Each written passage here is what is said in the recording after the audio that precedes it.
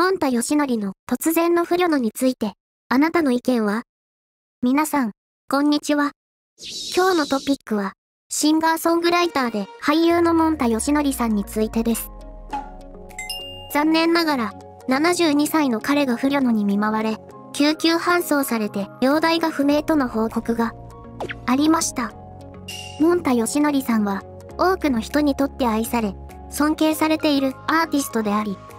その突然のは、多くのファンやメディアで衝撃を引き起こしました。我々は、この状況について、皆さんの意見をお聞かせしたいと思います。もんたよしのりさんの業績や、彼の音楽や演技に対する思い出について語りましょう。彼のによって何かを考えたり、感じたことがありますか？この出来事が音楽や、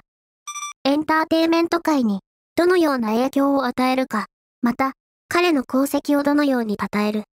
べきだと考えますか？このビデオのコメントセクションで、もんたよしのりさん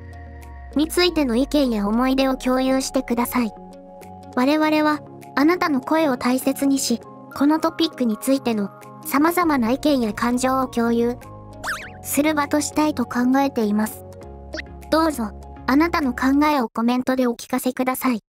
動画をご覧いただき、ありがとうございます。この動画が気に入っていただけましたら、ぜひ、あなたのコメントもお待ちしています。チャンネル登録もお願いします。